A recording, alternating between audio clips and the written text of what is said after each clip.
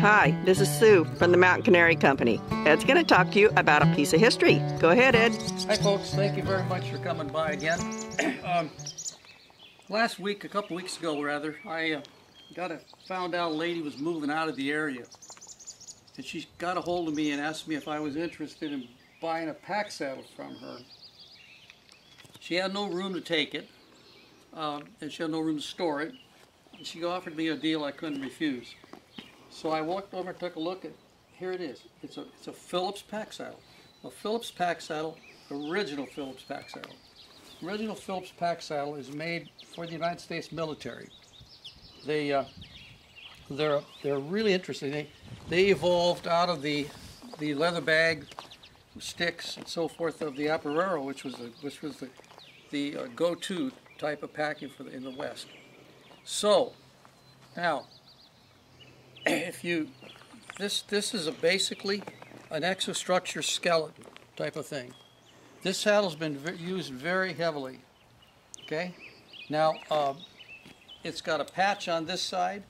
They painted it. It was painted red, and on top of this, you can see the number E2, the E2 on it, which could have been an engine company, a fire company.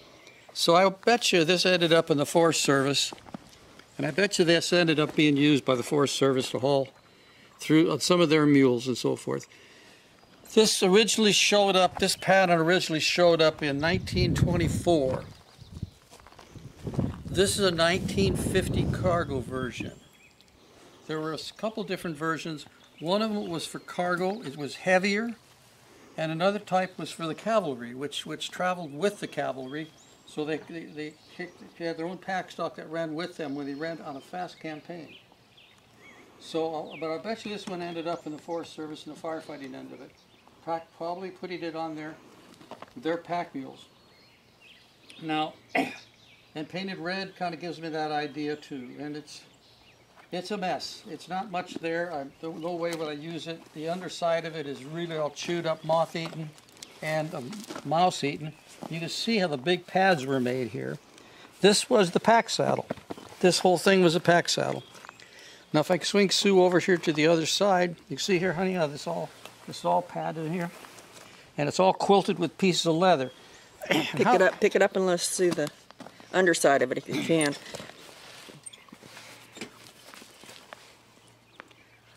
You can see it's all pretty much chewed up under there. It's heavy, really heavy. This thing weighs every bit. If it weighs an ounce, it weighs 65 pounds. So we'll get to that in just a second. But how this thing is arranged is it actually comes apart. This is like a quarter breeze over the top of the pad to protect the pad. You can see here the pad and riveting through a leather pad, and this is the padding.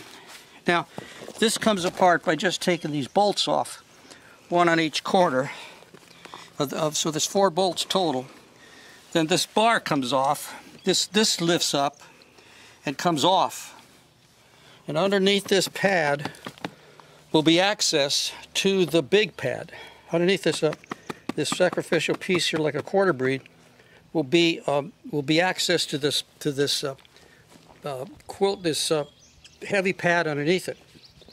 Then you can move, if you've got an animal soaring up, what they'll do is they'll go in and they'll open this up, take it apart, get in there, and they'll have a kit and they'll pull some of this padding out. This is like a horsehair padding type stuff. It's not what they originally used in 1924, but it's very similar. And this is a wool back material. Moths loved the heck out of it, so did mice. But they'll pull it to make a hole around where the injury is happening, and then they'll put that back on. Same way they did with the appareros. That was the advantage of that. Then they'll put this thing all back together again, push it back, and they'll put on the animal, and there'll be a hollow spot there where the sore is.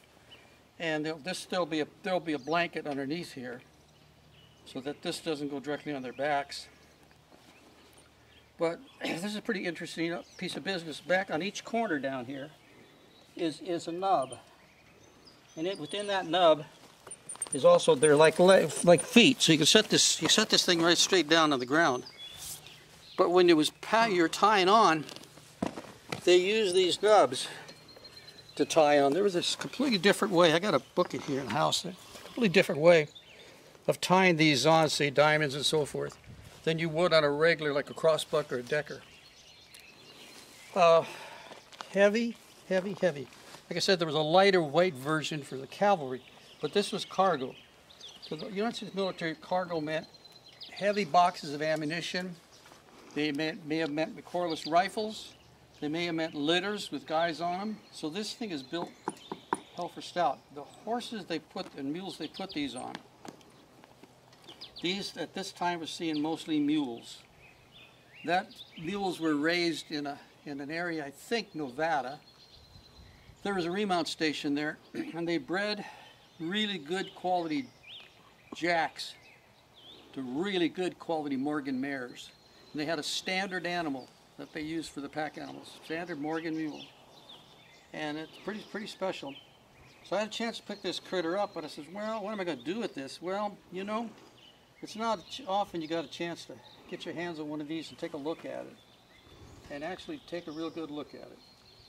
And normally you're quite a distance away, so the price really wasn't very much at all. It was right. I grabbed it. Now I got to figure out what to do with it.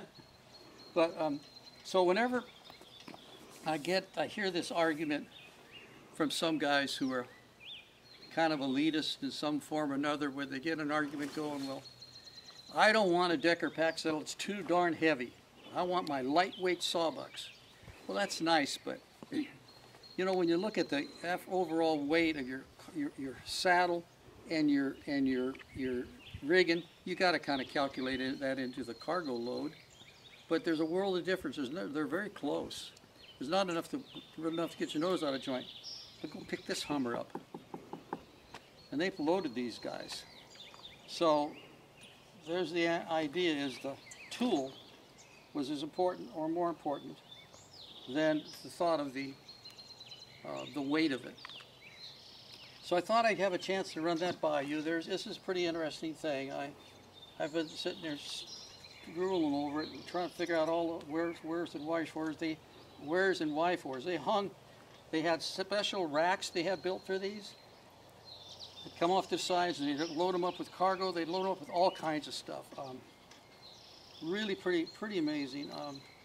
But this is the first time I had a VCR years ago on how to use these.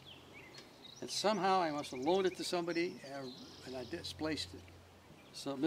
So there we go. So I can't really get into the fine tunes of it as much as I only have to go by what I remember. Well, folks, that's another bit of adventure here to show you a different idea how and where we've come from at times. And there's a lot of interesting parts about this that can be reinvented in some ways and used. The padding concept was very important, the way it was shaped to the animal. There'd be a name on an animal normally and a tag on it. And that way you use this wore in fit to that individual animal. So as we go on and you see me messing around with some of my packing systems, some of the concepts that have come out of these kind of saddles, I've tried to incorporate. Okay, Sue, we want to add anything to that. This thing was so heavy that it'd take 2 men and a boy to pick it up. So that's the other thing. Now, cavalry guys were running around a little over 140, 155 pounds in weight. That was it. They don't want any heavier than that for cavalry. Packers, they started about 185 pounds and up. You had to be a real meat eater to be a government packer. And I wouldn't have made it. I'll eat meat, but I've never been that way. Okay, folks. Thank you very much. You have a wonderful day, and we're glad I had the opportunity to share this with you. Remember now, ride off as you can. Please, please, ride safely. We'll see you all.